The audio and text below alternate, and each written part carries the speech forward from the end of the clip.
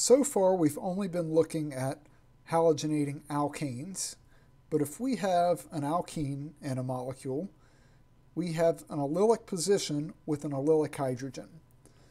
And we've talked about radical stability, and we know that this allylic hydrogen is the weakest CH bond in the molecule.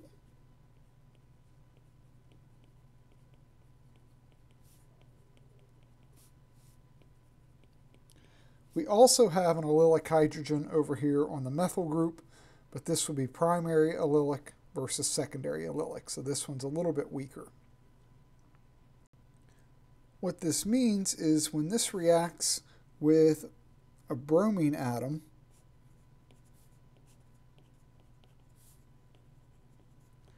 that's the hydrogen that's going to be removed because that is the weakest bond.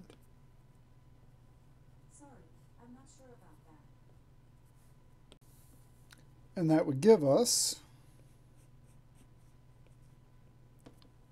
this radical. And that is a resonance stabilized allylic radical.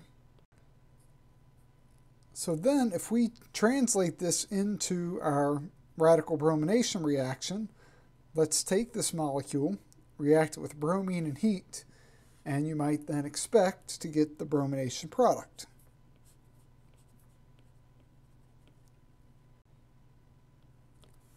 Maybe you expected that. But that's not the actual product you get, and maybe some of you are already thinking why we may get a different product. In fact, what the actual product is this dibromoalkane.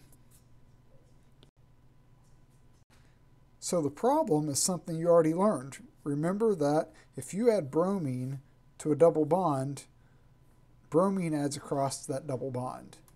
And the addition of bromine to the double bond is faster than the radical halogenation.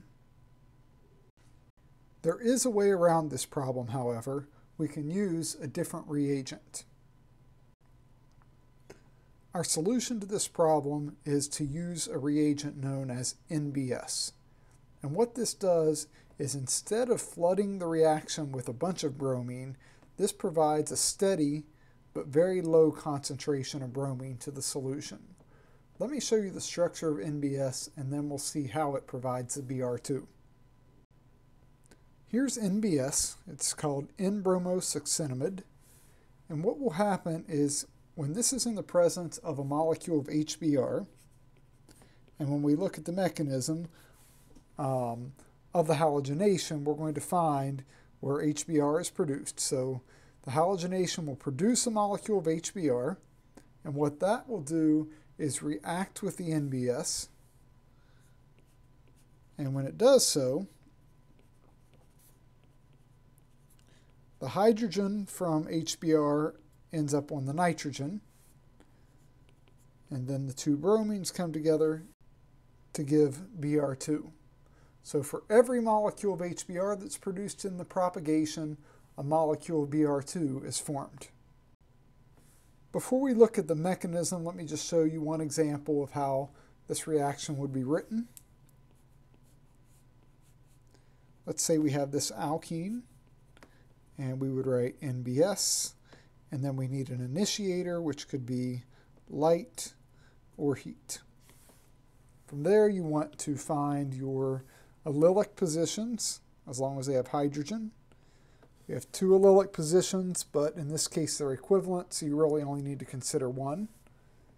And upon reaction with NBS, we'll get the allylic bromide as the product.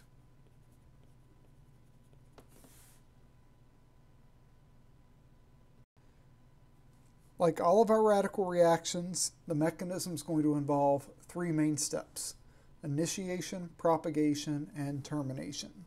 So let's start with the initiation.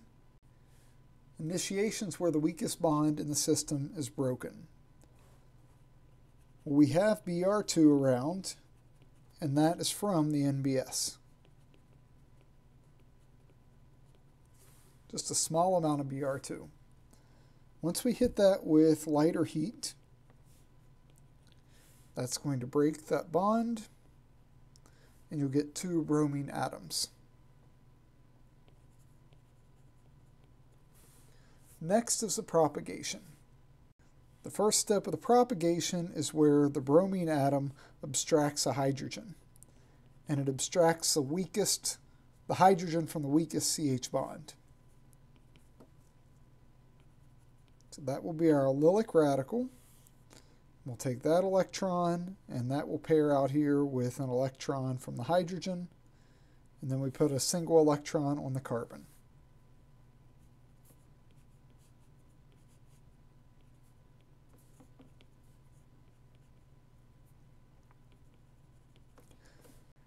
Now we've formed our radical and HBr.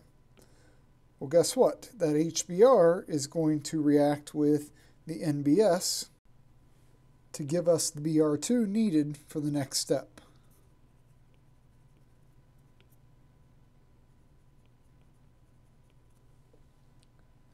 From there, now that we have a molecule of bromine, that can react with the radical, like this.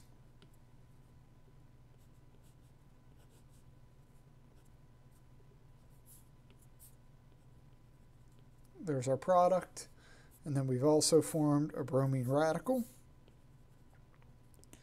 And we know that that bromine radical can then go back up and do another round of the propagation.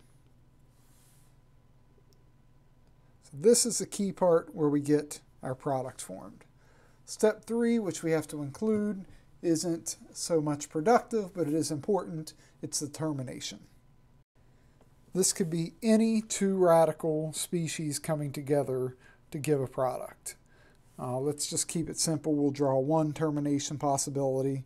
If 2 bromine radicals come together and give Br2, that's a termination step.